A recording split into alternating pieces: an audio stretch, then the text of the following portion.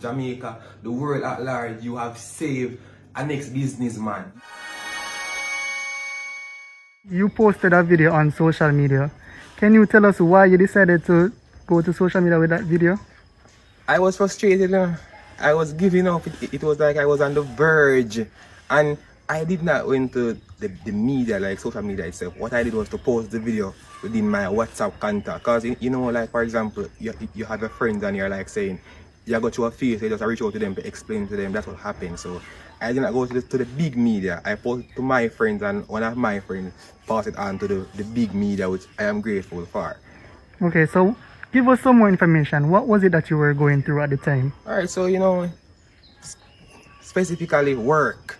Everywhere I go for work, they're saying that I don't have any experience, I don't have any qualifications. If I do get a work, it's like they're trying to use me, like pay me like 500 a day or something like that. So I'm like, come on, I'm just trying to do the right, you know. I know that I have made mistakes in the past, but I don't want that to be used against me. All I want to do is just to stay on the right path. So I was there seeking for work, trying for work, going out there looking it, and I'm not getting through with no help. It's just being negative.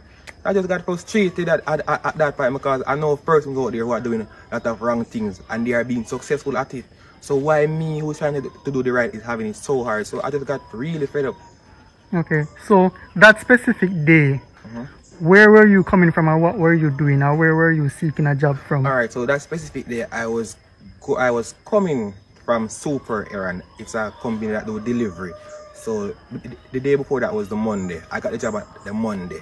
The first day on the job I had problems with the police in terms of the bike and me not having a learner. So they gave me a chance. On the second day, you know, I was coming from home with the bike, carrying back the bike to work because I was able to ride the bike home the evening.